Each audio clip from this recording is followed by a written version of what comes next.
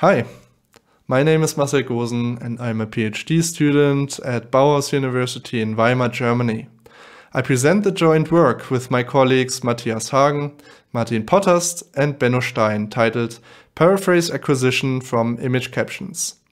Paraphrasing continues to be an important NLP task, especially with the rise of generative AI models. For training or fine-tuning effective paraphrasing models, large sets of paraphrases are usually helpful. However, manual acquisition of human paraphrases is expensive to scale. Distantly supervised acquisition methods usually achieve better scaling. One common method is pivoting, which in terms of paraphrasing means to use a pivot medium to find equivalent texts. This method was proposed by Bennett and Callison Birch, who use parallel corpora to find phrases that are translated into the same phrase in a pivot language. Similarly, Lan et al. Used URLs in tweets to identify semantically equivalent texts. In our proposed approach, we used images as the pivot medium.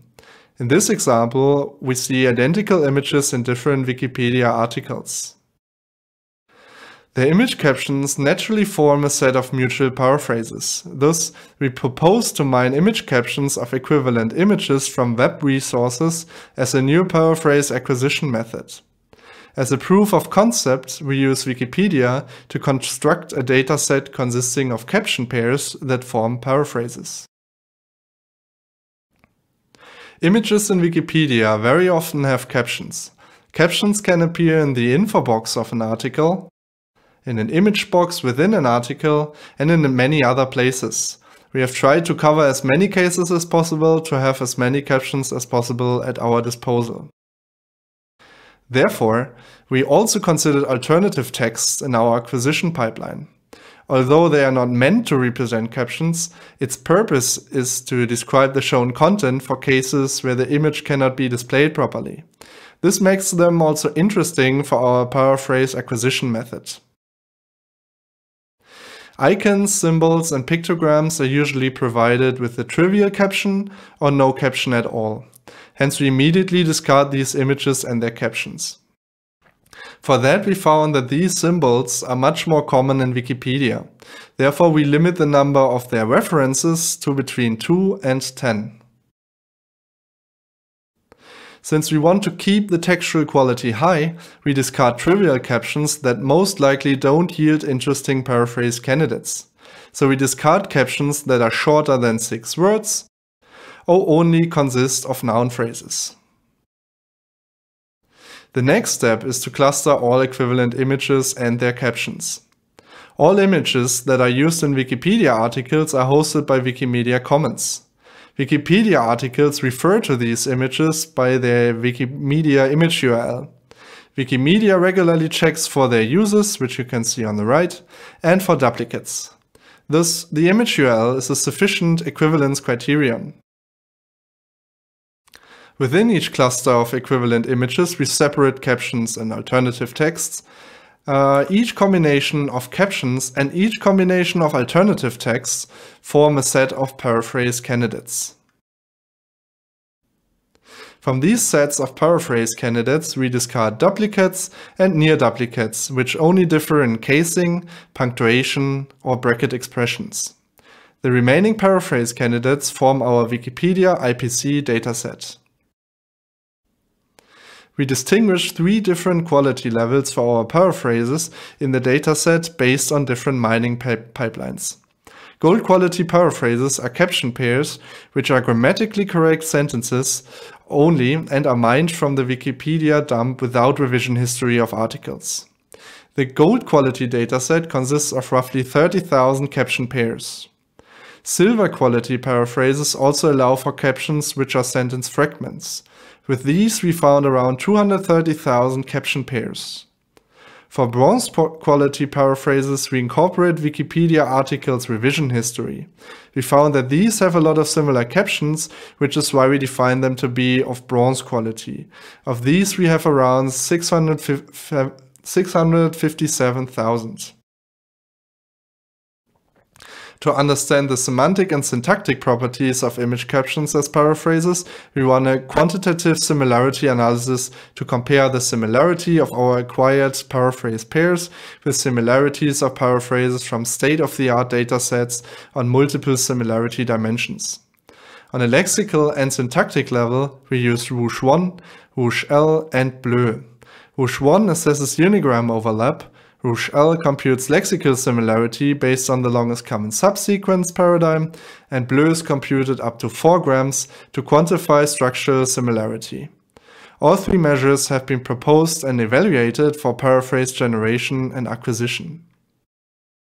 On a semantic level, we used the inverse of the world-mover distance, BERT score, and sentence BERT, since all correlate well with human judgments. Based on these metrics, we propose a new metric that should judge a paraphrase's sophistication according to these rules. A sophisticated paraphrase is semantically as similar as possible, while being syntactically as different as possible. Thus, our new delta metric is the average normalized semantic similarity minus the average normalized syntactic similarity between a pair of mutual paraphrases. For example, we see that the first caption pair is lexically and syntactically quite different while being similar on a semantic level. This results in a delta of 0.54. The second caption pair only differs in one word and is therefore very similar on lexical and syntactic level and obviously very similar semantically as well. This results in a delta of 0.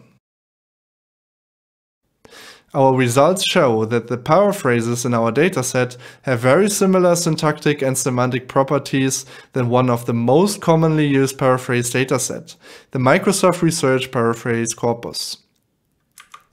Moreover, we can see that other caption datasets that offer multiple captions for each image score the highest deltas, which further indicate the suitability of image captions as paraphrases. The high syntactic and semantic similarities of these examples from the Pause dataset are striking. Pause was designed as a benchmark corpus for paraphrase detection and contains lexically similar text pairs with subtle semantic inconsistencies that are difficult to distinguish from actual paraphrases. The high Rouge 1 value of 94% translates to an almost identical wording. Hence, it is no surprise that the delta metric is the lowest out of all paraphrase datasets. In a qualitative similarity analysis, we wanted to further investigate if the used metrics actually quantify what we saw in the previous experiment. For that, we annotated 100 paraphrase pairs each from 3 datasets with the semantic and syntactic similarity on a 5-point Likert scale with 4 expert annotators. Here we can see the distribution of the median judgment of the 4 annotators of the semantic similarity on the x and the syntactic similarity on the y-axis. We can further confirm the different semantic and syntactic similarities between datasets. For the MSRPC and our paraphrases, we can see a more uniformly distributed paraphrases along the main diagonal of semantic and syntactic similarity, while the majority of paraphrases from the TAPACO corpus are semantically close. We can also report high correlation of the chosen similarity metrics with our manual similarity judgments, which indicates their suitability for this experiment. To sum it up, we proposed a new distantly supervised paraphrase acquisition approach with which we compiled a new paraphrase dataset with 3 different quality levels. We suggest a new automatic metric for paraphrase sophistication, the delta SAM-SYN metric.